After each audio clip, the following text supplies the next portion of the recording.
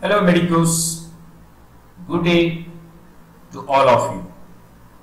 So today I will be discussing about the female reproductive organs, mainly the ovary, uterus and the uterine tubes. So our learning objectives for ovary will be a short introduction about this female gonad, then followed by that its situation, where it is situated and its measurements, followed by that peritoneal coverings, presenting parts such as external features, ends, surfaces, borders, then the arterial supply, venous drainage, lymphatic drainage, and finally the clinical aspects. Now, with respect to the ovary, which we are seeing here, it is the female gonad, so homologous to the testis, which produces the female gametes, the ova, or you can tell it as the ovum, but it actually does not produce a mature ovum. The complete maturation of the ovum takes place just before the fertilization. Otherwise, it is released at the second meiotic division. It is arrested in the second meiotic division, and then the ovum is discharged through the menstrual bleeding. So mainly produces the oocytes, and it is also an endocrine organ because it produces estrogen and progesterone. So progesterone is mainly responsible for maintenance of the pregnancy, whereas estrogen is the female primary hormone which is responsible for maintaining the proper ovulation, menstruation and expression of secondary sexual characters. So it is also an endocrine organ. Roughly it is almond shaped and slate greyish color. Only in prepubertal, that is before the onset of menarche, the surface will be smooth, but once the onset of puberty from menarche, the surface becomes irregular because during every monthly cycle the surface is ruptured to release the oocyte along with the follicles, that is the supporting cells. So it is roughly 3 to 4 centimeters in length, and the breadth is 2 centimeters and the thickness is just 1 centimeter, and the axis is directed vertically. It is not as we see in this picture. The upper end is actually called as the tubal end, which is related to the uterine tube, and the lower end will be related to the uterus, so it is called as the uterine end. So the upper end is directed somewhat upwards and laterally. It is situated in the lesser pelvis, so immediately below the inlet of the pelvis, just below the pelvic brim. It is situated in the lesser pelvis in the adult, nulliparous or multiparous adult women. And in children, it is situated above the pelvic brim. It is situated above, just above the pelvic brim. Still, it has not come to the lesser pelvis or true pelvis in case of the children. And in multiparous women, due to repeated pregnancies, the ovary might get prolapsed into the recto-uterine pouch. Most commonly where an prolapsed ovary is seen in the recto-uterine pouch, the pouch which is present between the posterior surface, the uterus and the rectum. Okay. So this should be your pelvic brim, and the pelvic muscles, lateral wall of the pelvic muscles, which are actually converging to form the pelvic diaphragm. Okay, so the lateral surface is related to the pelvic wall, and even though it is situated in the lesser pelvis, the ovary is a intraperitoneal organ. It is covered by peritoneum. Okay, and the uterine tube has to pierce an opening in the peritoneum, and then it comes to lie near the ovary. So that is why in females the peritoneal cavity is an open cavity. So through the ostium of the uterine tube, it communicates with the exterior. Now, apart from the prolapsed ovary, ectopic ovary which is found elsewhere other than its normal position or situation, is an ectopic ovary. Again, it can be seen in the rectouterine pouch, or it can be seen somewhere in the inguinal canal, or also very rarely in the labium majus. So it could have descended apart from its normal position. Now, ovary, like testis, also starts its descent. So in the testis class, we would have discussed about the descent of testis. Testis which is produced actually in the lumbar region, posterior abdominal wall, and then it starts its descent. Same way, the ovary also commences its descent, but further beyond it cannot descend because of the two para-mesonephric ducts which is forming your uterine tubes. They fuse in the midline to form the uterus and the upper part of the vagina.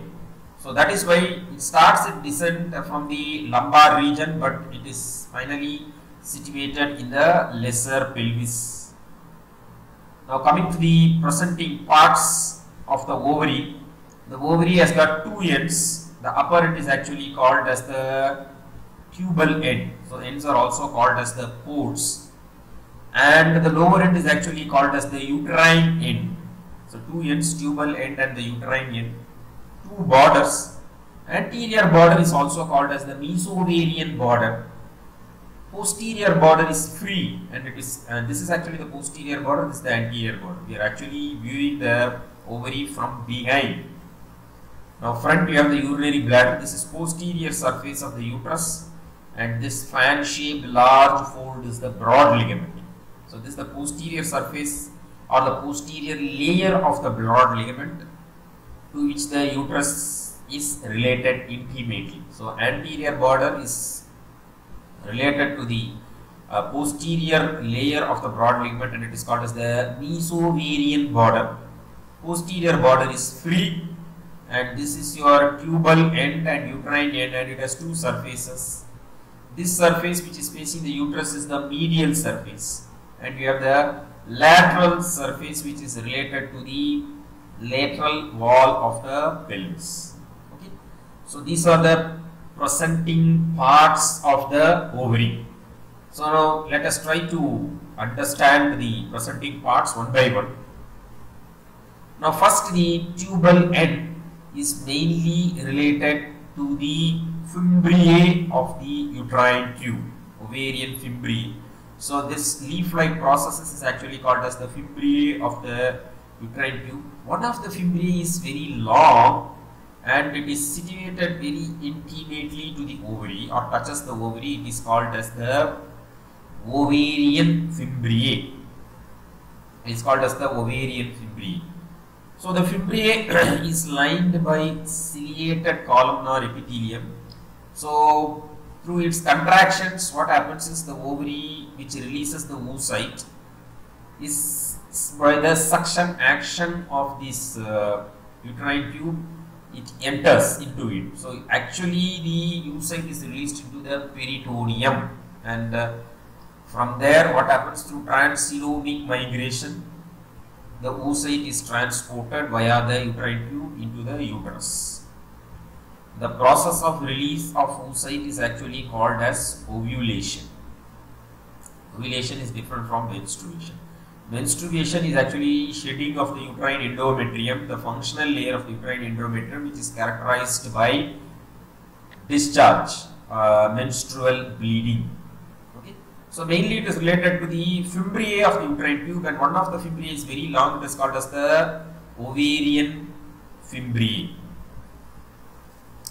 Then the upper end tubulet is also related to the suspensory ligament of ovary, which connects the upper end of the ovary and the uterine tube to the lateral pelvic wall. It is called as the suspensory ligament, and it is also called as infundibulopelvic ligament. It is also called as infundibulopelvic ligament. You can see the ovarian arteries and of course the plexus of veins running in this suspensory ligament of ovary, which contains the ovarian vessels and the ampliform plexus of veins. So mainly this is called as the suspensory ligament of ovary, which anchors the ovary and the uterine tube to the lateral pelvic wall and transmits the ovarian vessels. The next end, what we are seeing is the uterine end. You are able to see here. The uterine end is again connected via a ligament which is called as the ligament of ovary from the lower end of the ovary to the lateral angle of the uterus. Okay. So here the uterus presents two angles or cornua. Cornua means horn-like, where three structures are attached. One which we are able to see here is the ligament of ovary, the other one is the uterine tube, and more anteriorly, which is not seen in this view, is the round ligament of the uterus. So mainly uterine end is attached to the lateral angle of the uterus by the ligament of ovary. This is ligament of ovary. This is actually suspensory ligament of ovary or the infundibulopelvic ligament. Coming to the borders, as I told you, two borders are there. This is the anterior border or the mesovarian border related to the posterior layer of the broad ligament. Okay, as I told you, we are viewing the posterior surface of the uterus and the posterior layer of the broad ligament. This is also called as mesovarian border, where the transition of epithelium takes place, because this broad ligament is a peritoneal fold which is lined by mesothelium. From there, what happens is the ovary is actually lined by cuboidal epithelium. So the transition of a mesothelium to the cuboidal epithelium, or called as germinal epithelium, that line of transition is actually called as the white line of fur. It is actually called as the white line of fur. Mesovarian border related to the posterior layer of broad ligament, and through this only the uterine vessels, which we have seen coming from the infundibulopelvic ligament or the suspensory ligament of ovary, then through this anterior border enters the ovary. So anterior border serves as the hilum of ovary through which the ovarian vessels, nerves, lymphatics enter or leave the ovary. Okay, white line of fur is the epithelial transition, which I have just explained shortly. The next is the posterior border of the ovary. The posterior border of the ovary will be again related to the uterine tube, which you are able to see here. The upper part of the posterior border will be related to the uterine tube. This should be your suspensory ligament. Now deep to that, more posteriorly, posterior to the uterine tube, here you are able to see this part is related to the posterior border of ovary, which is your internal iliac vessels and the ureter. So this is your common iliac, which is dividing into external iliac and that is the internal iliac. So internal iliac artery and the ureter, which is on its way to the urinary bladder, crossing the pelvic brim. So here it is related to the posterior border of the ovary. So posterior border related to the uterine tube, upper part of the posterior border related to the uterine tube, and more posteriorly you see the internal iliac artery and the ureter. The entire ovary is, as I told you, is an intraperitoneal organ covered by the peritoneum and attached to the broad ligament mesovarium. So through the mesovarium or the anterior border, it is attached to the posterior layer of broad ligament of the uterus. Okay. So the uterine tubes actually pierce this ostium. It is almost 3 millimeter in diameter. So this part, the uterine tube, they pierces and they come to lie near the ovary. Medial surface. So the medial surface is actually again related to the terminal part of the uterine tube. So the uterine tube almost is related to the ovary tubal end, upper part. Then we have seen on the posterior border. Then we have seen also on the medial surface. So the medial surface only, what happens is the last fimbriated part, you can see the termination of the uterine tube. It is separated from the uterine tube, ovary. This part of the ovary is separated from the uterine tube by a bursa ovarica, a small recess, peritoneal recess between the ovary and the mesosalpinx. Mesosalpinx is the fold or part of the broad ligament which invests the uterine tubes. Okay, the uterine tube is invested in a fold of broad ligament which is actually called as the mesosalpinx. Now, looking at the lateral surface. So ovary actually rests on the lateral surface on a fossa which is actually called as the ovarian fossa lined by the peritoneum. So this ovary is resting on this ovarian fossa lined by peritoneum. So deep to the peritoneum. Above you can see the external iliac vein, and then above, after the external iliac vein, behind you can see the ureter and the division of this internal iliac artery. Okay, internal iliac artery and ureter, which forms the posterior border of the iliac fossa. Above, what you see is the external iliac vein. Above and in front, it can be called, more above you will have the obliterated umbilical artery.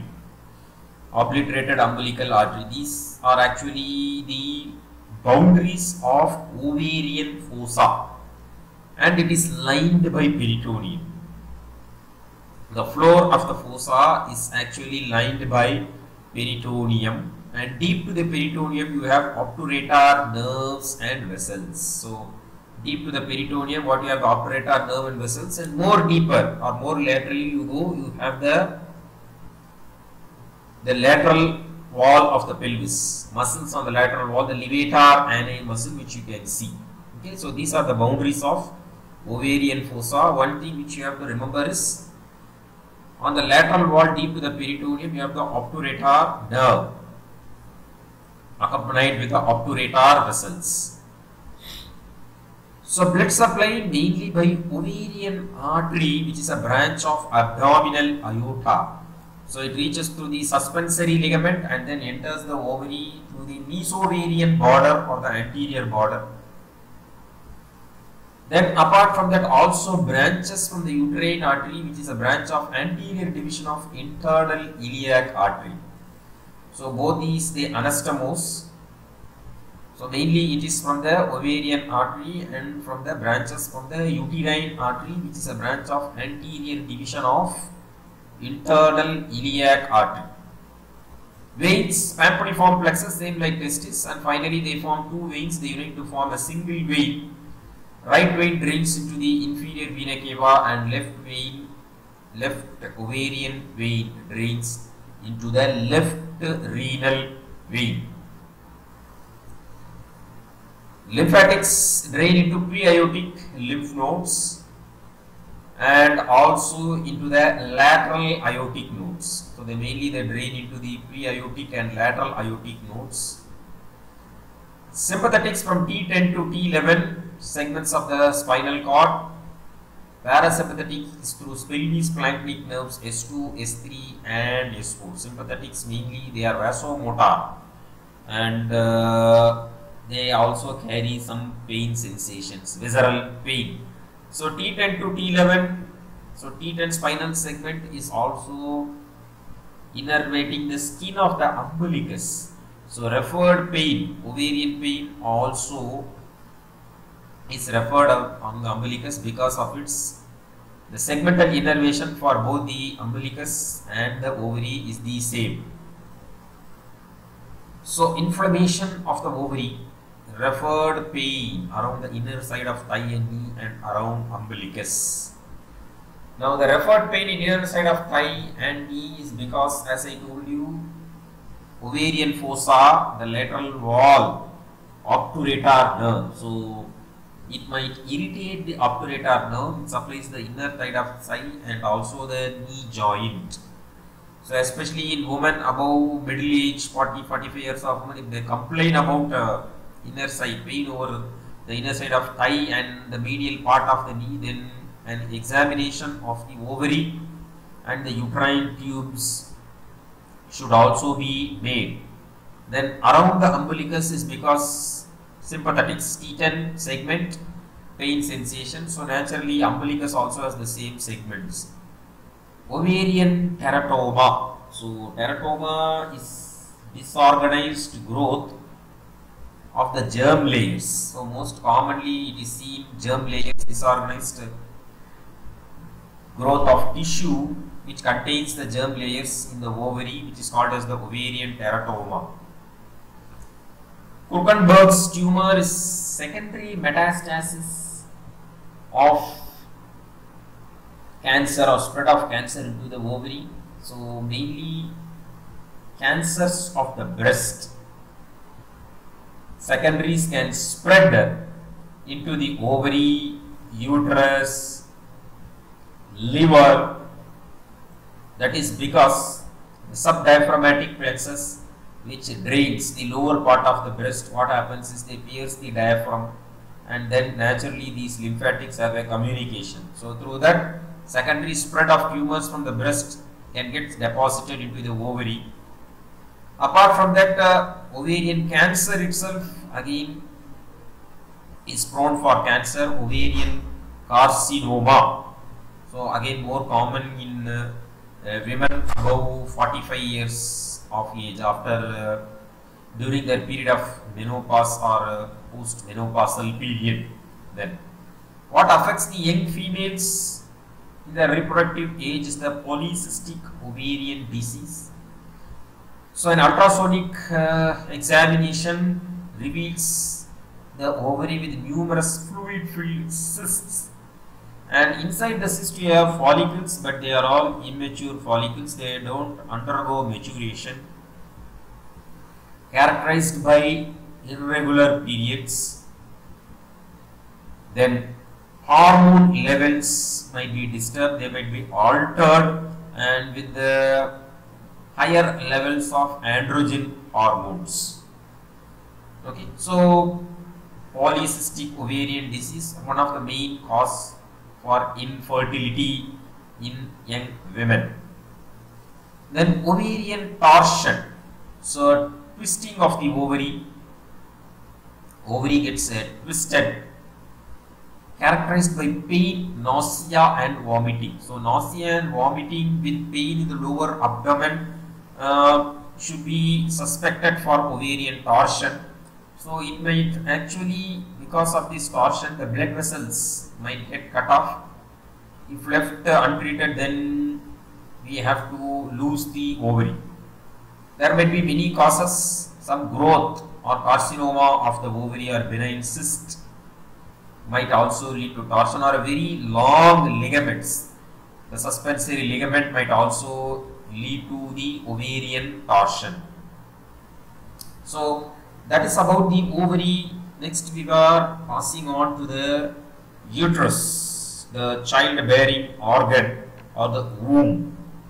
So objectives for uterus will be a short introduction, followed by that where actually it is situated, then presenting parts and most the position of the uterus, which is the axis.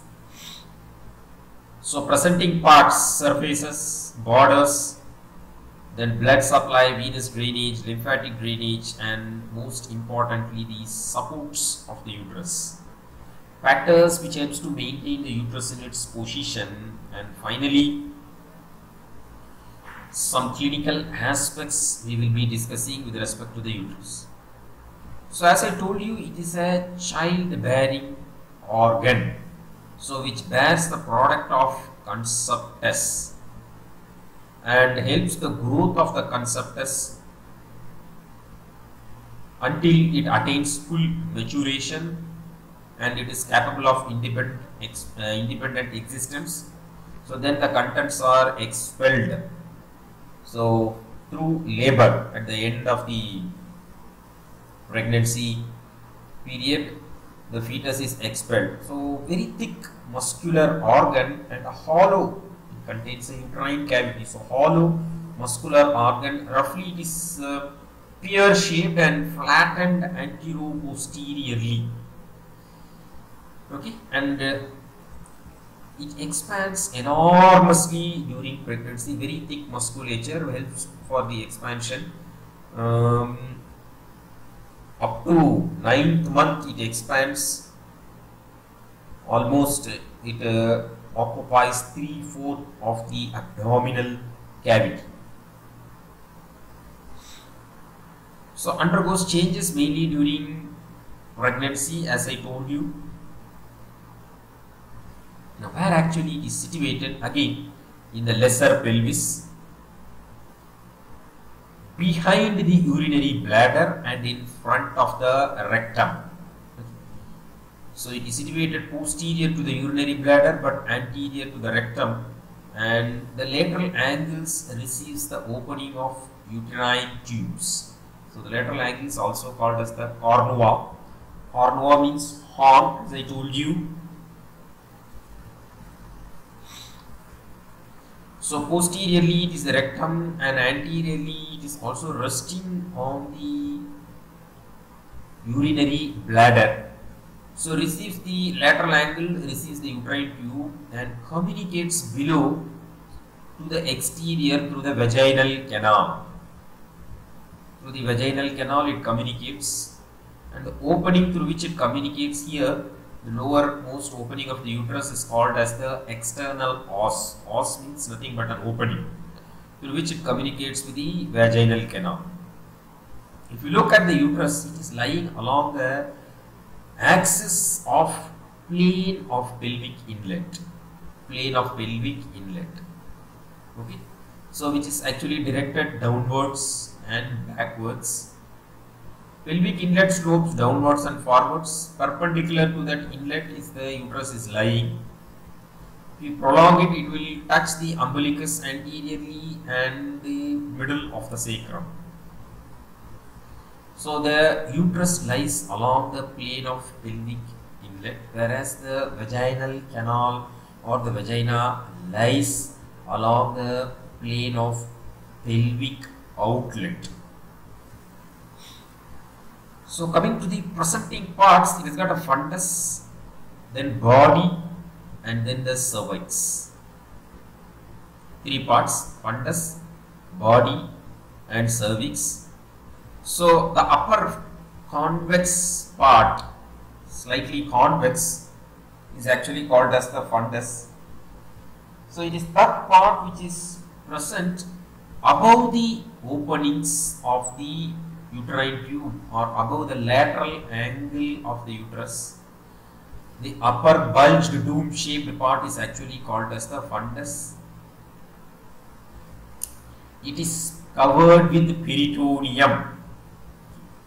Then from the opening of the uterine tube to the cervix, So externally, internally you have the cervical canal. Externally, the cervix is marked by a constriction which is called as the isthmus. Anteriorly, you see a short constriction between the junction of the body and the cervix, and behind you see the torus uterine.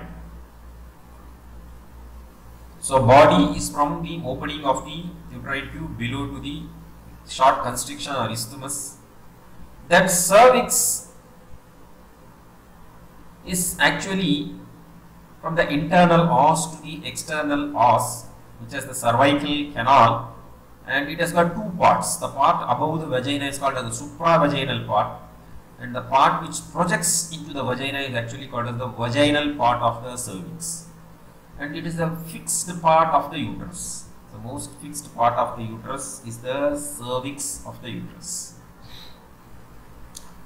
Now coming to the position, what is the normal position of the uterus? Very, very important, because it is this normal position which helps the uterus to stay in its place. Otherwise, because of this weight of the organ and the intra-abdominal pressure which is acting, the coils of intestine, everything, the uterus might actually slowly slip down, collapse to the vaginal canal. So the uterus is mainly in an anteverted and anteflexed position. Anteversion is the angle between the cervix and the vagina. So the angle between the cervix and the vagina, this angle is the angle of anteversion, which is 90 degrees, normal anteversion. Okay. So the rotation of the uterus with the vagina around a transverse axis is actually called as the anteversion, 90 degrees. If there is a decrease in angle, if it becomes 70 or 60 degrees, it is actually called as retroversion. Okay, and a retroverted uterus is more prone for prolapse, and it is also difficulty in bearing the conceptus. Anteflexion, if you look the cervix and the body is more bent at a lower level compared to the cervix. That is called as anteflexion. The angle formed between the body and the cervix, which is 120 degrees. So that is actually called as the anteflexion. So both these positions, provided the rectum and the bladder is empty. Okay. So the normal position is anteversion and anteflexion. You should remember this. Normal angle of anteversion is actually 90 degrees. The reverse of anteversion is retroversion. Anteflexion is 120 degrees, is the angle between the body and the cervix of the uterus. If you look at the measurements, the length of the uterus is around 7.5 centimeters and maximum breadth will be around 5 centimeters and thickness is 2.5 centimeters.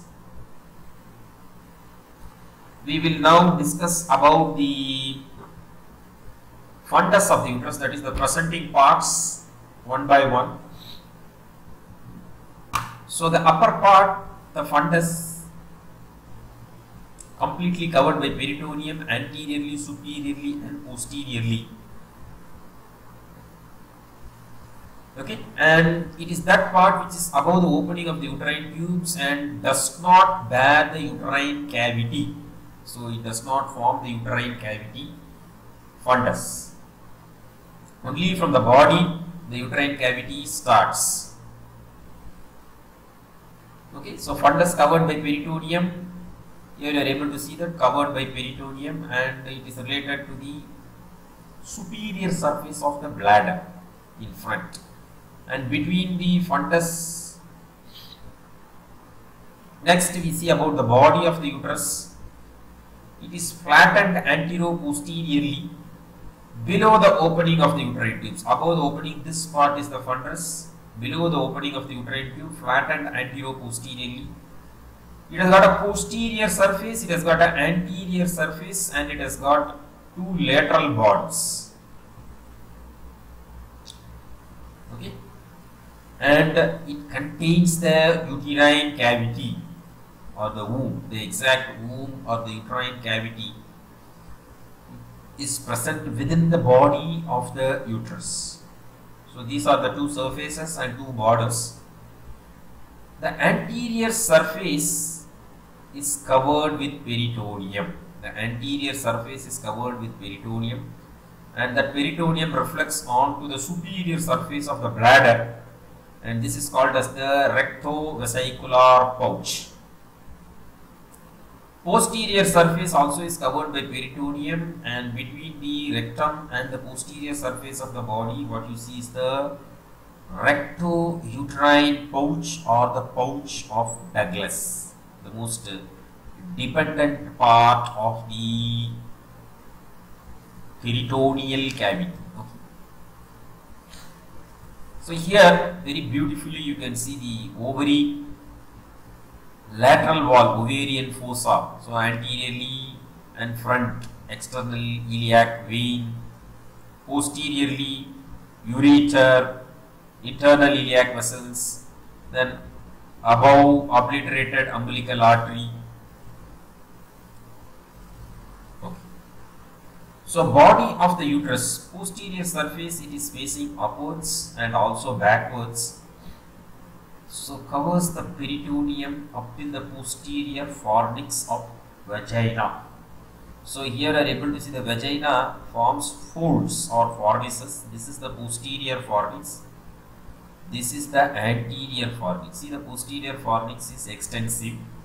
There are two more fornices on either side. Here you will see the lateral fornix, this side and the other side. So two lateral fornix and one anterior and one posterior fornix. So totally there are four fornices. So that is the recto-uterine pouch, the boundaries of recto-uterine pouch.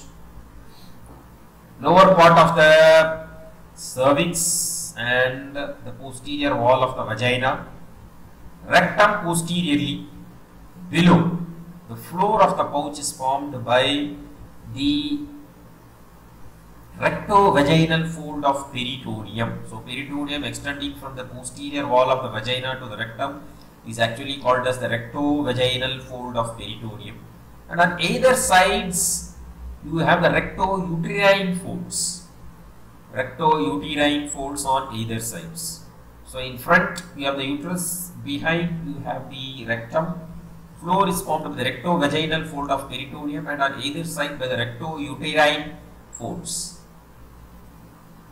So this part is related to the rectum, sigmoid colon, posterior surface of the body. Coming to the lateral borders, so that is the lateral borders of the uterus, it is receiving the attachment of the broad ligament. Okay. So the broad ligament has got two layers which is attached to the lateral border of the uterus. Between the two layers, what you see is the uterine vessels on the lateral. You see the uterine vessels between the two layers of the broad ligament. Then this is the lateral cornua. Three structures are attached. One is the uterine tube. In front you have the round ligament of uterus. Behind and below you have the ligament of ovary. So ligament of ovary, uterine tube, and then this is your round ligament of uterus. So these three things are attached to the lateral cornua or the lateral angle of the uterus. Coming to the uterine cavity, which is seen in the body, it is triangular in the coronal section. So coronal section is, you take it along a coronal plane, thereby dividing it into anterior half and a posterior half. So it is triangular or coronal section. If you take a cross section, it will appear as a transverse slit, just a horizontal line, and of course sagittal section, it appears as a longitudinal slit, which we have vertical or a longitudinal slit, which we have seen in so many sections or pictures. Base of the uterine cavity is formed by the fundus. Apex is actually formed by the internal os, that is the commencement of the cervical canal, internal os. through which it communicates with the cervical canal. Interior of the cavity is lined by endometrium. Okay. So the internal lining is actually called as endometrium. So and endometrium, uterine endometrium again has got different layers: stratum basale, stratum spongiosum. Different strata you have, and it is actually the functional part of the endometrium is shed off. It undergoes enlargement during the proliferative phase of the menstrual cycle, and then due to the sudden withdrawal of the progesterone, what happens is this functional part of it is the uterine endometrium is shed off. Okay, so all those details is embryology, which is makes the class even more lengthy. Then the thick myometrium deep to the endometrium, made up of muscle layers, outer longitudinal, middle circular, and inner layer is reticular. So they form a reticulated pattern, very thick myometrium, and then the outermost covering is the perimetrium, outer perimetrium. So that is the wall of the uterus. So cavity is lined by the endometrium. The endometrium of a pregnant uterus is actually called as decidua. So you call the endometrium of the pregnant uterus as a decidua. Then again the decidua is given to decidua paritalis, decidua basalis, and so on. So next, coming to the body, we finished with the body of the uterus. Coming to the cervix. So here you are able to see on a sagittal section it appears like a vertical slit. Cervix is the most fixed part of the uterus. It has got two parts. One part is above the vagina. This part above the vagina is called as the supravaginal part, and then you have the vaginal part. Externally, the body and cervix can be separated. If you look carefully, you will see a short constriction, the isthmus. And the lower part of the cervix projects into the vagina and rests on the posterior vaginal wall. So the supravaginal part is related to the base of the bladder in front and rectouterine pouch behind.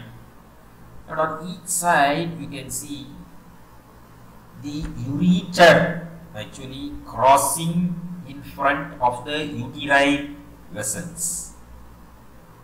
So this part is actually we are able to see a small transition between the vaginal part and the supravaginal part. So here you can see the ureter is actually crossing the uterine artery in front. So on each side you have the ureter, then the uterine artery, and then you have the McEnroth's ligament. So these are all at the junction of the cervico-vaginal junction, you can call it as, or the junction between the supravaginal part and the vaginal part. Okay, McEnroth ligaments from here will actually, they will fan out, expand and attach to the lateral wall of the pelvis. So that I will be discussing in the supports of the uterus. Sometimes, occasionally, you see a lymph node here, paracervical nodes. So enlargement of this lymph node indicates cervical carcinoma. Okay. So just enlargement alone we cannot come to a conclusion as a carcinoma, but to be suspected. So you have to further confirm your diagnosis. So the vaginal part, if you look at the vaginal part, the tip rests on the posterior wall, and the anterior wall of the cervix is more extensive compared to the posterior wall, because posterior wall is short because the posterior fornix of vagina goes to a higher level compared to the anterior fornix. So the lower or the tip of the cervix, it is represented by an external os, and it is surrounded by anterior and posterior fornix and two lateral fornices of the vagina. So here you are able to see the tip of the external os, the two lateral fornices you are seeing, anterior posterior fornix, which we have seen in this picture. So that is how to this fornix the uterus actually projects into the vaginal cavity. So the length from internal os to external os is 2.5 centimeters in adult, and this is 5 centimeters uterine cavity. So the ratio of both the length is 1:2. Body versus cervix length is 1:2. That is 1 is cervical, 2 is body, or 2:1 you can call it as. But in children it is opposite. The body, the length of the cervix is 2 times more than compared to the length of the body of the cervix. So if you look at the shape of the cervical canal in a coronal section, it appears fusiform and numerous longitudinal folds you can see. From those folds you can see secondary folds called as palmate folds. So one fold will go and fit into the groove of the opposite fold, and that is how the uterus is actually kept in a closed position, and that is called as the arbor vitae pattern. So arbor vitae pattern is like the branching of the tree, and it also contains some simple tubular glands, and infection of these glands produce a condition which is called as ovula nephrotic. Then supravaginal part and vaginal part, it is totally different. Supravaginal part, it is lined by columnar epithelium, simple columnar epithelium, but in young children it might be ciliated columnar, but the ciliated columnar it is lost after the onset of menarche, and it is ciliated columnar epithelium, and lower part it is lined by the vaginal part of the cervix is actually lined by the stratified squamous epithelium, and the supravaginal part of the cervix, including the internal os, is taken up by the uterine cavity in the late stage of pregnancy, that is 3rd trimester, and it is called as lower uterine segment.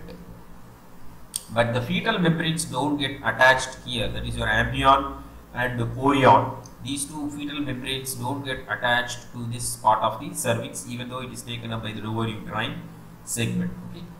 So an epithelial transition takes place. So whenever there is an epithelial transition, there is more prone for carcinoma, again uterine cancers of the cervix.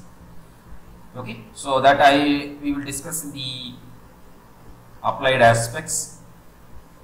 Coming to the blood supply of the uterus, mainly supplied by uterine artery. So uterine artery, branch of anterior division of the internal iliac artery. So crosses the ureter at the lower border of the broad ligament, then enters along the lateral border of the body of the uterus. It divides into anterior and posterior branches. Then it gives arcuate arteries. These arteries, they pierce the muscle of the uterus and they form radicular branches. The muscular branches are called as radicular branches.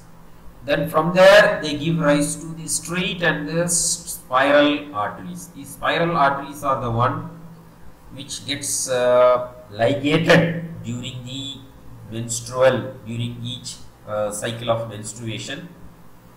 They should be spiral in nature.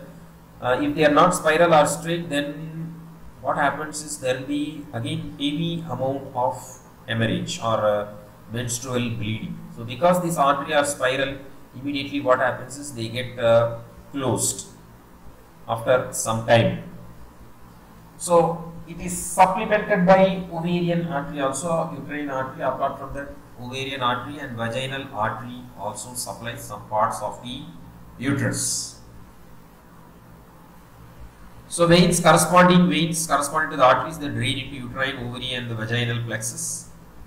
Lymphatics, you see three plexus are noticed: periglandular, then within the muscle intramuscular, and then subserous plexus. More superficially to the subserous plexus. They drain into lateral and para-aortic nodes, pre and para-aortic nodes, upper part of the fundus and body, upper part of the body. The remaining part external iliac nodes, lower part of the body. Then cornua and the adjoining part of the uterine tubes into the superficial inguinal nodes. And cervix into lateral sacral, common iliac and external iliac nodes. Okay. Sympathetics, T12 to L2 segments of the spinal cord. From there, through hypogastric and uterovaginal plexus, they supply the uterine. They are vasomotor and stimulate the myometrium. So, contractions of the myometrium. Parasympathetic S2, S3, S4 pelvis splanchnic nerves.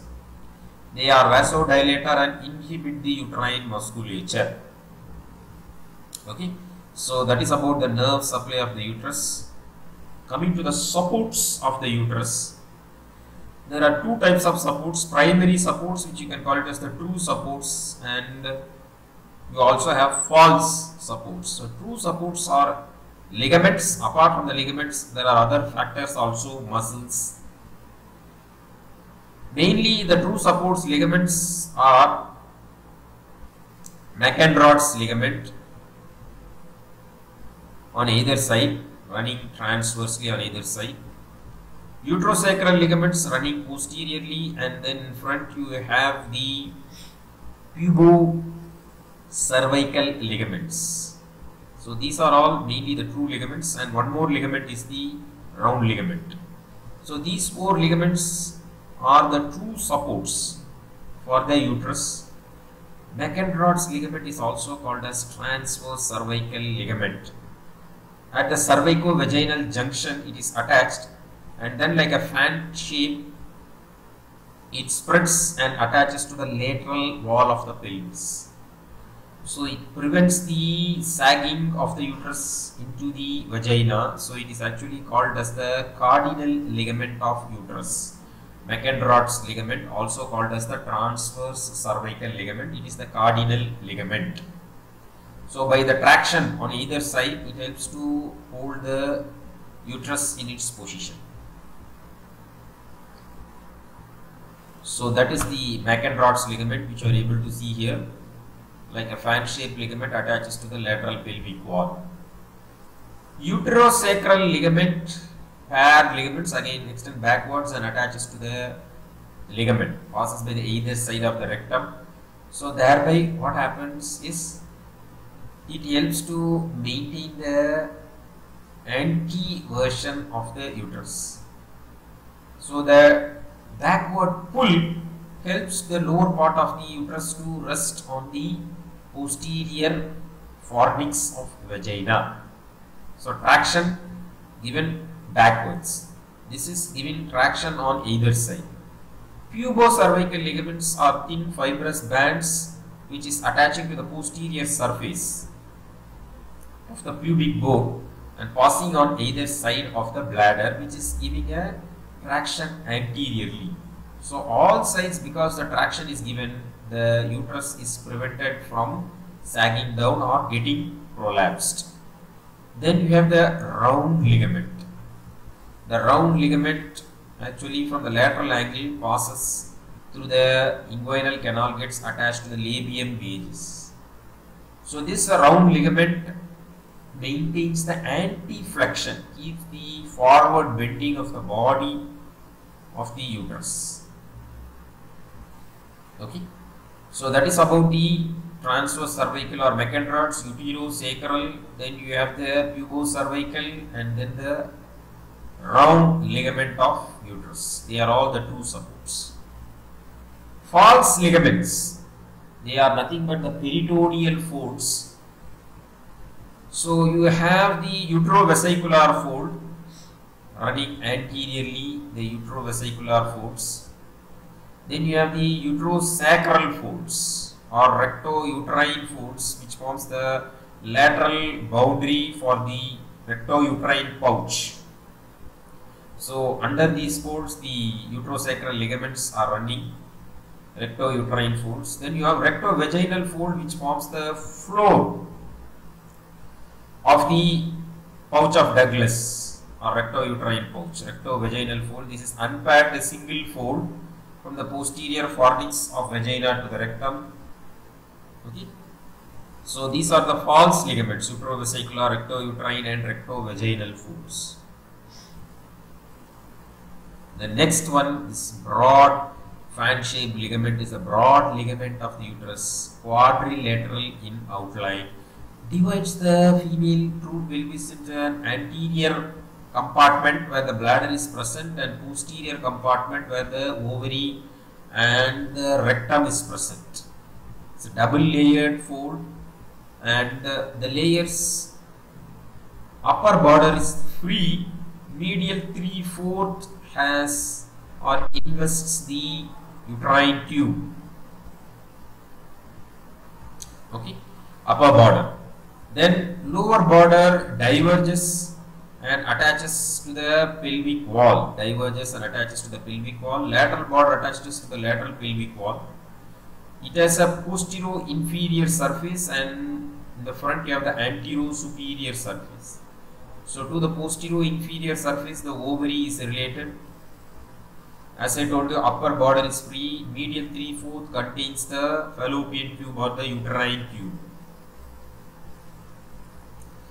So lower border, what happens is it diverges to attaches to the pelvic floor, and what enters, ureter is related to the lower border. Uterine artery enters via the lower border. Okay. So contents of the broad ligament: uterine tube, near the free border, round ligament of uterus, ligament of ovary, ovarian vessels, uterine vessels, lymphatics, nerves, and epipheron and paraoopheron are remnants of the paramesonephric tubules. All these you come across in the broad ligament. The broad ligament can also be divided into subdivisions. This is mesometrium, between the uterine tube and the uterus, mesometrium. Between the uterine tube and the ovary, mesosalpinx, and then you have the mesovarium. So these are the three parts or subdivisions of the broad ligament. So we have seen about the true supports and the false supports. The other supports are mainly the levator ani muscle, which forms the pelvic diaphragm, especially the anterior part, pubovaginalis muscle. They constrict the vaginal opening. So thereby what happens is they prevent the uterus from prolapsing into the vaginal canal. The pelvic diaphragm levator ani muscle acts like a hammock. Okay, so thereby what happens is it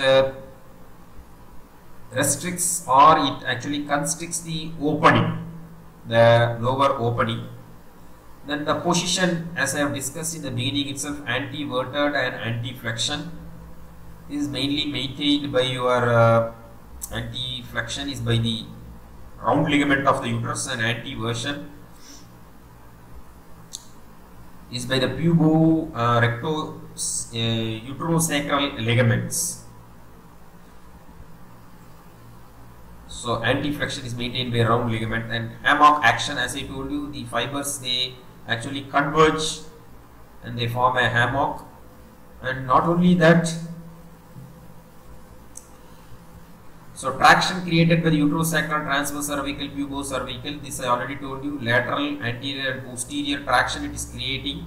So thereby what happens is it is present in its place. Then puborectalis muscle, puborectal sling, what happens is it creates the flexion of rectum, rectal flexure. So because of the rectal flexure, what happens is the posterior wall of the vagina rests on that. So again it provides an indirect support. Same way, anti-flexed body of uterus rests on the superior surface of the bladder. Okay, this is the true ligaments giving traction in front, laterally and behind. So anorectal flexure supports the cervix from behind. Fundus rests on the urinary bladder, and on either side we have parametric tissue like a loose packing material. So thereby the uterus does not get moved this side or that side. So these are all the supports of the uterus. Coming to the clinical aspects, endometriosis. Now uterine is lined by the endometrium. If this endometrium, if at all it is present outside the uterus, in the pouch of Douglas or mostly seen on the ovaries, it creates a condition called as endometriosis or chocolate cyst. It is called as chocolate cyst because these endometrial tissue outside the uterus also, they bleed during every menstrual cycle, and naturally those persons will be experiencing tremendous pain. Not only that, so there is no way for this discharge, this bleeding to get out, so they get collected there and they might produce pelvic adhesions, and they are all causes for the infertility. Then fibroids, they are benign tumors which is called as leiomyoma. It might be deep to the endometrium, submucous, or it might be intramural within the muscle layer or subseral. So it might be present at anywhere submucous, intramural or subseral. They might be characterized by heavy menstrual bleeding.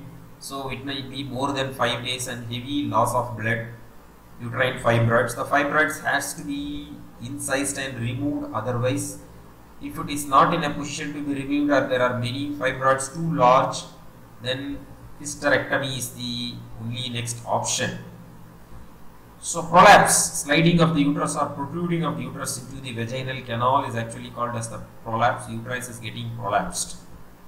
Mainly in multiparous women giving birth to many children, or in increased intra-abdominal pressure, coughing, sneezing, lifting heavy weights, and if the floor of the pelvis is weak due to trauma or some pelvic diseases, or due to, if it's not properly repaired in any pelvic procedures, surgery, or previous during previous labor or something, if there is an episiotomy which is done where the perineal body is incised. Perineal body is also called as gynecological perineum.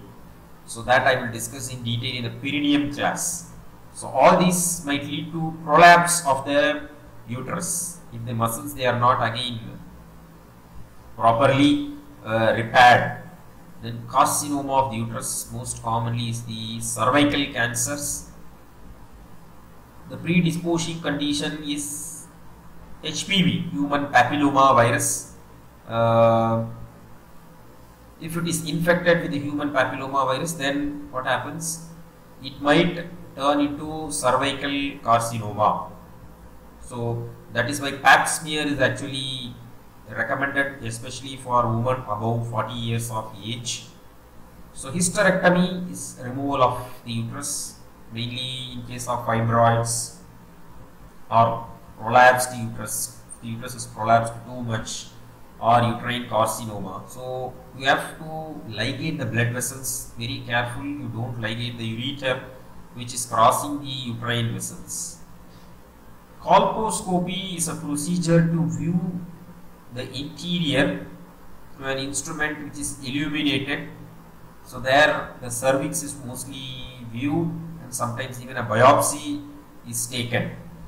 So that is called as colposcopy.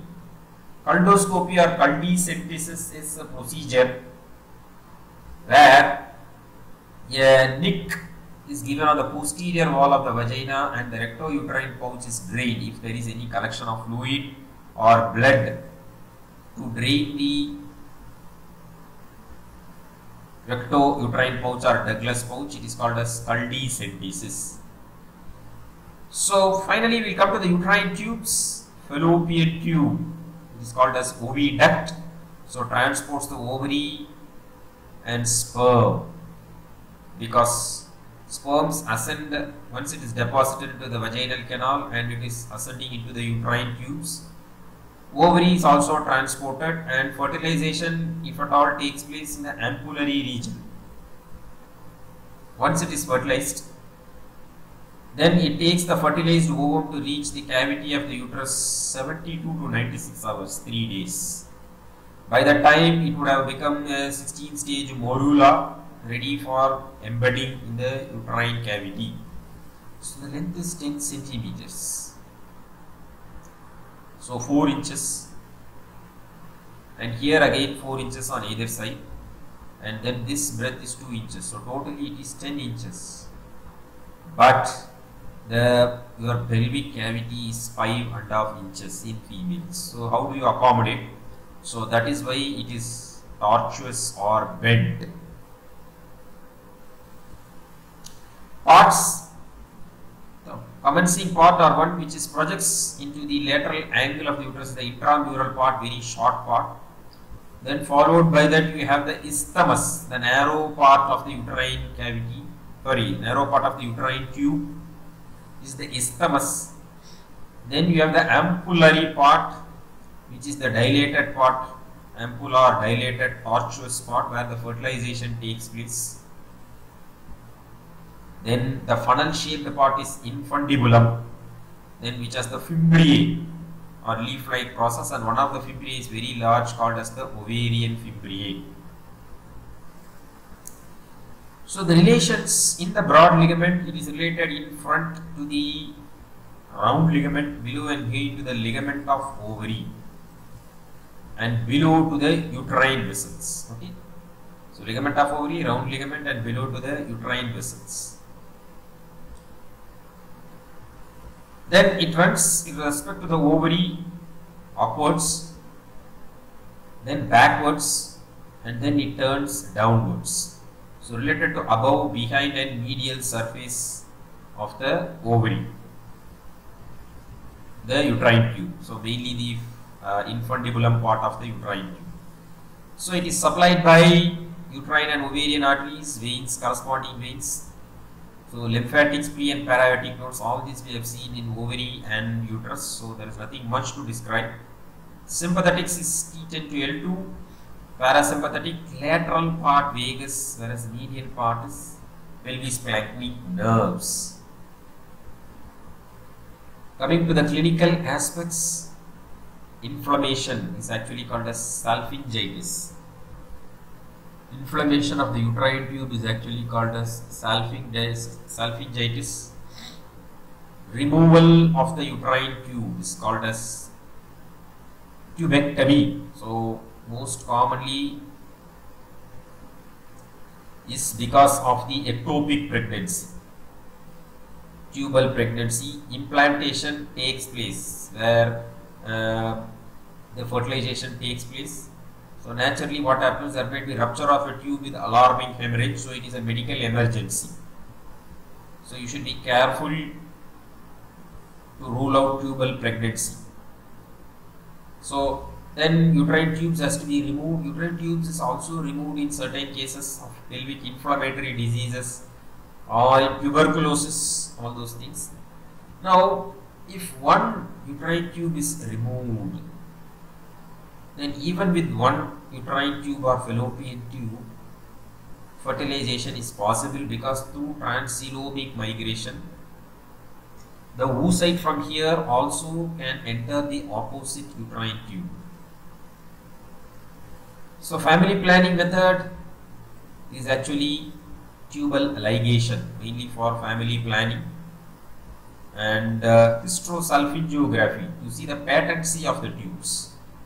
So a dye is injected, and then we take a radiograph to see whether the dye is filling the uterine cavity, and then the uterine tubes, the fibria, the dye is filled into the peritoneal cavity.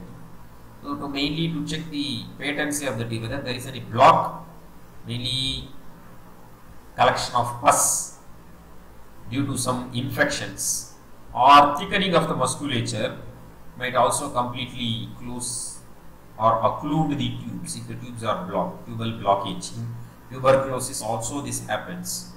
So to rule out, you do an hysterosalpingogram. So that is all for today, and thank you very much for your patient listening.